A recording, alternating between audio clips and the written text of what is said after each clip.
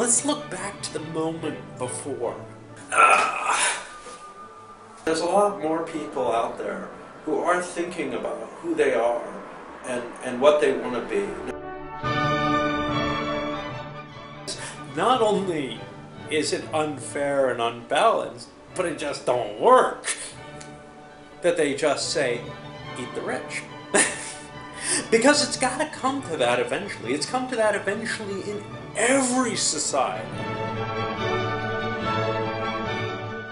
No other way. There are 360 ways to see an elephant.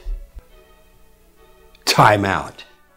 To ensure measured energy on using time.